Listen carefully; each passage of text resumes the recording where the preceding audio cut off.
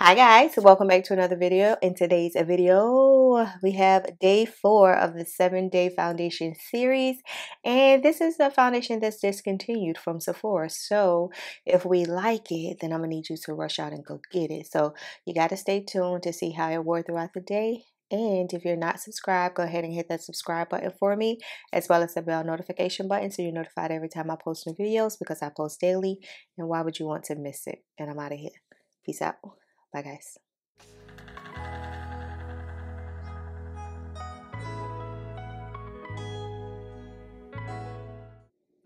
Hi guys, welcome back to another video. So in today's video, we have another foundation review. We're on day number 4. If you're new to this channel, I'm doing right now a 7-day foundation series where I review and do a wear test on 7 new to me, probably old to you foundations. So let's jump right into it. Today's foundation, it came in the mail yesterday, and I'm like, let me hurry up and review it because it's discontinued at Sephora. So if I like it, if you guys like it, then you have a chance of picking it up. I had a sample or something. I don't know what I had. Yeah, I had a sample of the concealer from Sephora. You know how you order and you get 2 free samples or whatever. So I had a sample and I fell in love with the concealer. So I'm like, dog, the foundation should be just as nice. And I'm talking about the Rose Ink Soft Light Skin Smoothing Liquid Foundation. And I have it in the shade 26N. The regular price for this is $54, but right now it's on sale at Sephora for $27. I think Sephora is getting rid of this brand. They're no longer going to carry this brand. This comes in 31 shades. It's non-comedogenic, good for acne and blemishes, good for redness, good for the uneven skin texture, hydrating, and it's clean and plant aware. So let's see some of the specs about it. A clean, medium coverage foundation that's smoothing, weightless, buildable, has a natural finish, and is ideal for acne-prone skin. So this will be really good if you have sensitive skin, you break out easily. You know, this doesn't have a lot of harsh ingredients in it. Medium coverage, natural finish, a liquid formula. Adaptive skin balancing complex visibly reduces redness, pores, excess oil, good for acne prone skin. Fermented reishi mushrooms supports the moisture barrier for plumper, smoother looking skin. So let's go ahead and try it out. I have already primed my face for this series. We've been using the same 2 primers, the blurs, NYX blur and Secure the Blur by One Size. So those are the 2 primers that we've been using for the last 7 days. How many ounces is this? This is 1 fluid ounce. The bottle is cute and different. It's a recyclable bottle.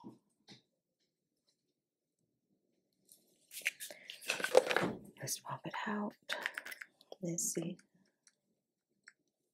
Kind of thick, but not really. So that's how the shade is looking. I'm going to pump it on the back of my hand today. I just took 3 pumps. So let's see what we got here. We'll do one side first.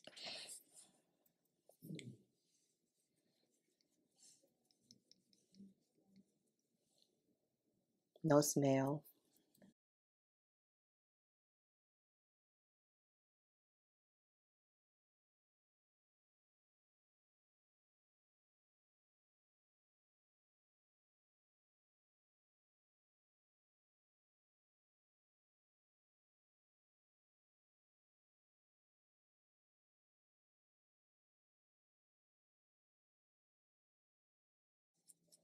And turn this way so y'all can see.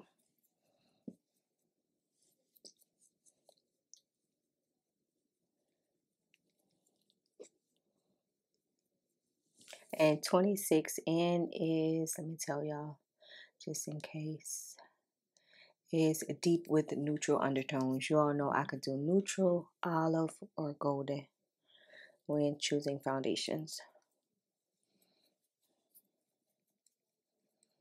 It just depends on how neutral, how deep. But yeah, for the most part, I could do any 3 of those. But never red. I want to try a peach undertone for whatever reason. It was some foundation I was looking at yesterday and they had a peach undertone. I want to try that. So I'm just pressing it in. Not swiping so much, trying not to. The coverage is beautiful. This looks very skin-like. Y'all know that's my #1 thing, to look like skin. So foundation side, no foundation side. The pumps don't come out big, or maybe I'm not pushing down all the way. So let me show y'all what my 3 pumps look like. I'm not pushing down all the way on the thing.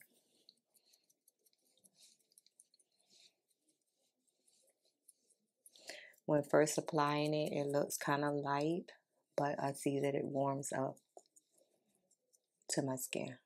It's warming up to my skin tone, but first application, it looks kind of light.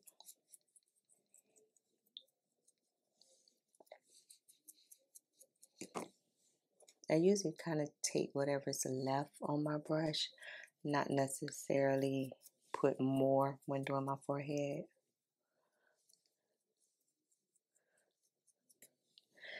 Try not to get it in my little hair.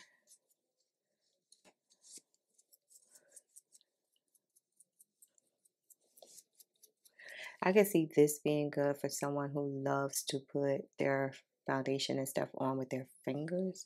It will be, I feel like it will be way easier if you were to use your fingers, because it takes a minute to dry down.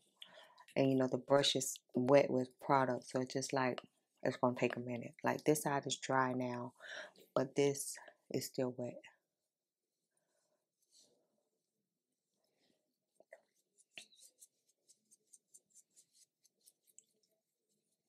So then I'm gonna take my little sponge. I don't know where my other sponges are, and make sure, because this is one I feel like you really need to blend good to make sure you don't have any streaks and whatnot.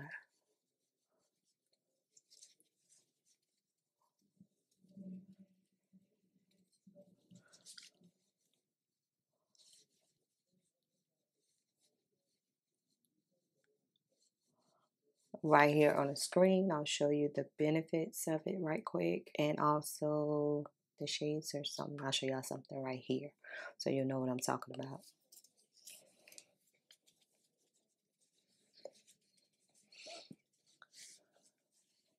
I'm gonna take one more pump, that much, and do around my mouth area. And I want to focus. It's like, Nana, get away. On the sponge.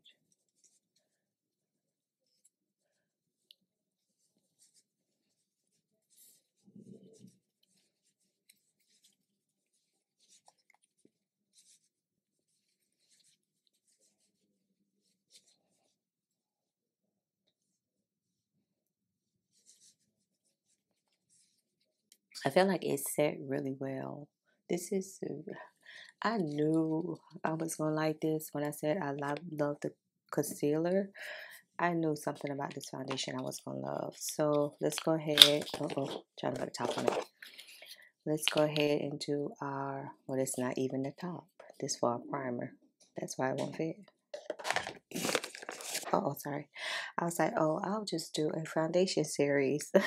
And then once I committed to it, it was like, oh no, you committed to it now. You got 7 days. So I film in the morning. And then when I get off work, while I'm cooking dinner, I'll go ahead and edit the video. I was like, no. Girl, you are dedicated, girl. You are dedicated to this, okay? So I do think that I want to take my RCMA No Color powder today to set this. Do I feel like it'll move? No. Matter of fact, no. I'm going to take some of my MAC transparent finishing powder. Sorry, something on the container. Y'all know I'm always pumping foundation on my container because I don't know where my RCMA is. Do I feel like it's going to move? No. I'll probably try it again. Of course, I'm going to try it again another day without setting it. But today, I want to set this. I don't know why. You just, when you get into your makeup, You're like, some days you want to do stuff, some days you don't want to do stuff. And right now, I want to do stuff. All around where I didn't put the Sacha Buttercup.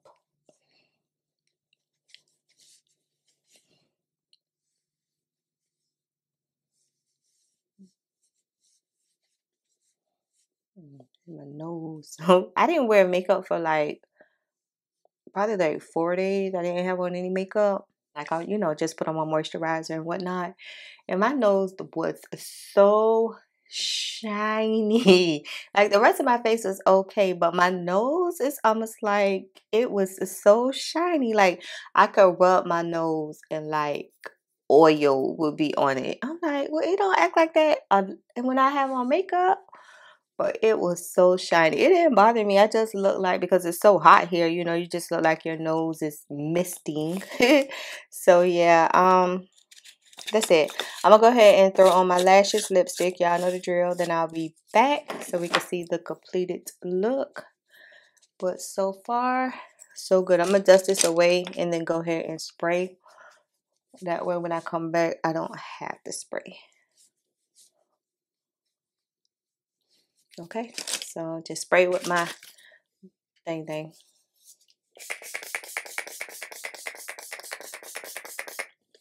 And I'm mainly focusing on the places where heavy powder is, which is underneath my eye, like my T-zone area. Because I want to even out the cakiness, because powder can cause your face to look cakey. And I always just want to look natural, like the makeup look natural. So that's why I did that. And I'll be back because I'm talking a whole lot.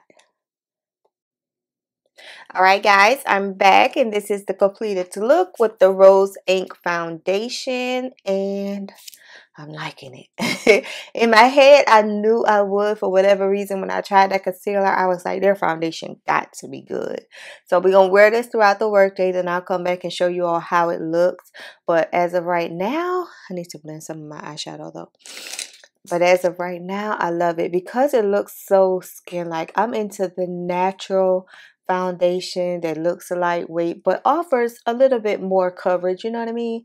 Not just like a skin tint that really doesn't offer a lot of coverage.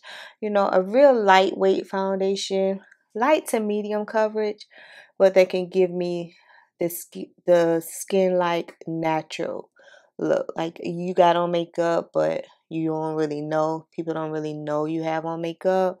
That's the look I usually go for. So yeah, wear this throughout the day. I'll be back. Peace out. Gotta go. Bye-bye. Okay, guys, we are back, and this is a little over 10 hours worth of wear today, and this is how the skin and everything is looking. As you can see, at this point, y'all know the areas I'm going to get shiny in, which is my T-zone. No blotting or anything throughout the day. I feel like it looks natural.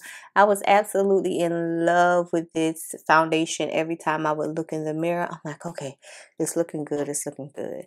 So let's go ahead and blot finally. And it was like 93, 94 degrees today. So let's see if blotting helps or makes it return back to normal. We got the natural light. We got the window open. But we got some natural light going on right here on my eyebrows. My eyebrows they just want to be oily. I don't know why.